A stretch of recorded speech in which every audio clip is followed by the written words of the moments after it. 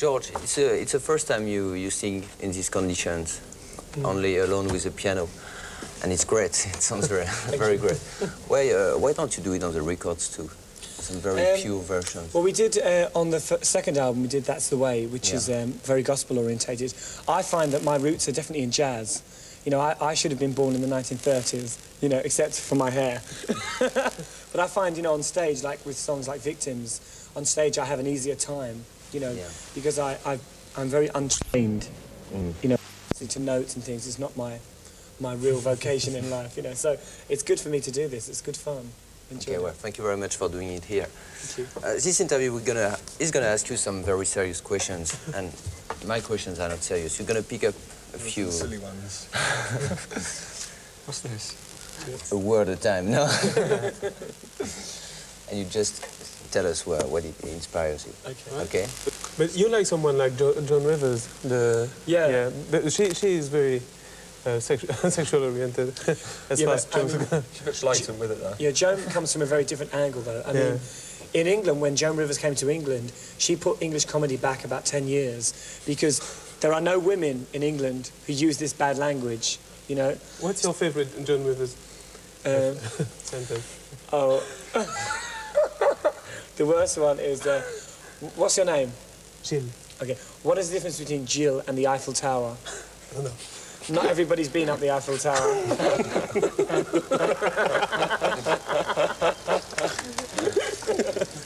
It's Belgian. Well, Is it Joe? Pick another one. ooh, country music.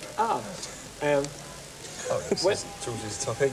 When we were in America 2 weeks ago, I spoke for the first time with Dolly Parton, who is one of the biggest country.